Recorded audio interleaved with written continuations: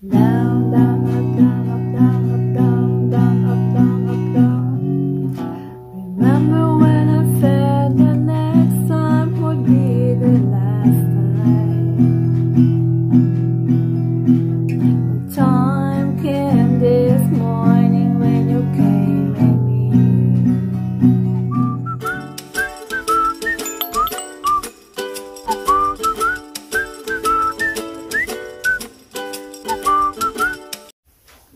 Okay guys, hello, welcome back to my channel. It's Myrna again. Ayun, may time tayong mag-tutorial dahil walang work ngayon. Dahil kanina nga may pinuntahan ako na hindi naman natuloy, kaya may time tayong mag-tutorial. So for today's tutorial is about the song of Fit Hill. But I will. This is a country song, guys.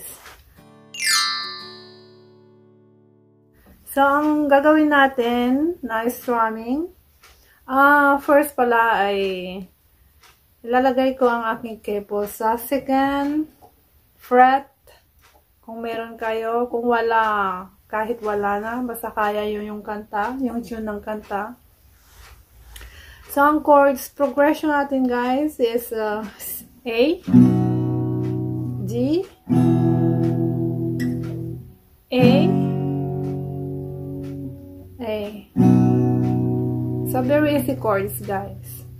So, A, G, A, A. So alam niyo ang A is at the second fret. Naging first fret natin ito dahil may keyboard tayo, di ba? First fret, second fret, dito. Sunod-sunod yan sa fourth string, third string, and second string at the second fret. A. Then D, dito sa baba, sa second fret, third string, first string, and second string to the third fret. D. Then E, dito sa taas siya, first and second fret. So, sa first fret is at the third string, and the second fret is the third and fourth string fingers. Ayan. Then, back to A. Saka mamaya may F sharp minor. Ayan. F sharp minor is at the second fret. Dito. Then, ganyan siya. Second fret at the fourth fret, 1, 2, 3, 4. Tatamaan natin yung fourth string at fifth string, F sharp minor. So, ang strumming pattern natin is very easy rin, guys.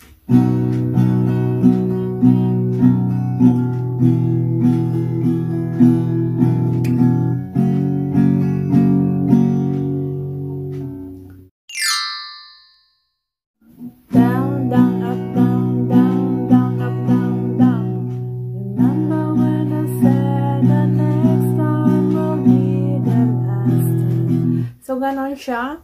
Ang strumming pattern natin is down, down, up, down, down, down, up, down, down. So, umpisa natin ang song, guys.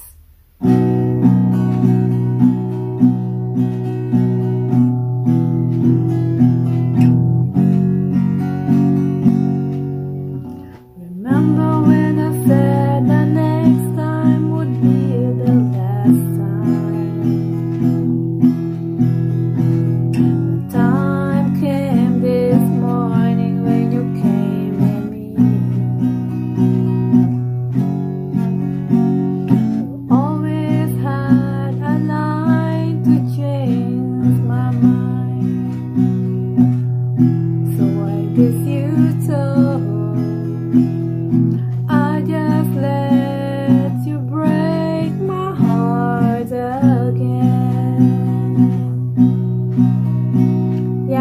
First verse niya, diba? Napaka-easy, guys.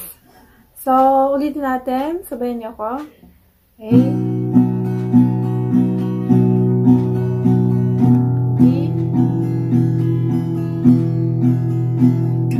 A. Remember when I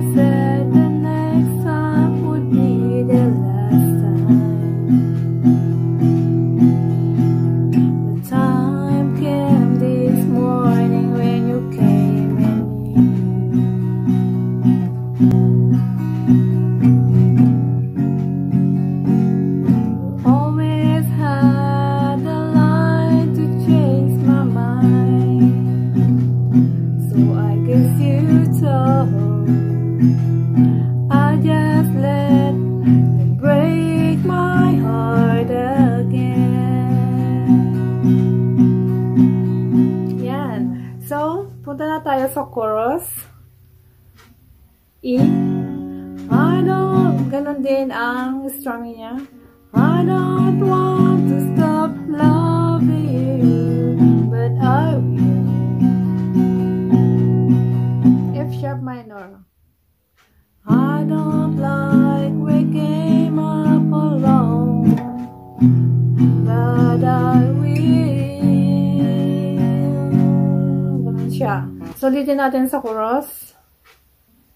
I don't want to stop loving you, but I will.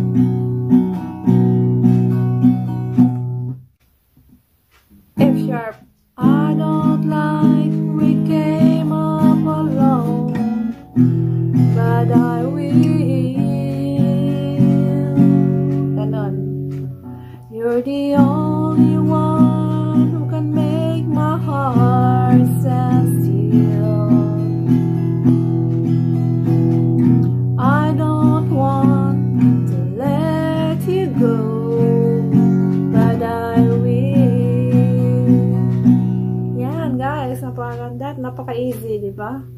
So, ganun din ang second verse niya. Ganun din ang mga strumming at chords niya.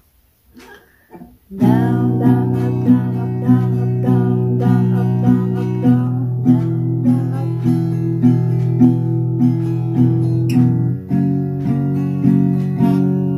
Yan, ganda guys. Gusto ko i-cover ito, kaya lang tingnan natin, baka sakaling hindi ma-copyright. So, pagka kakanta lang kayo, so medyo wag lang para hindi ma-copyright, wag lang tularang masyado yung song. Diyan kasi nakaka-copyright ang song, ang music kung ginagayang masyado. Kaya medyo ibahin nyo ng tune yung mga last letters, last words, ganon, para hindi ma-copyright. So, till here na lang guys. See you on my next vlog. Sana nakapagturo akong muli sa araw na ito. Wala akong trabaho. So, this is your friend life in Europe and guitar tutorial today. Bye-bye. Keep safe. And sana kung nagustuhan mo, paki-bell all mo na rin. Paki-subscribe na rin. So, I appreciate your highly thumbs up and subscribe, and thank you. Bye bye. See you in my next vlog.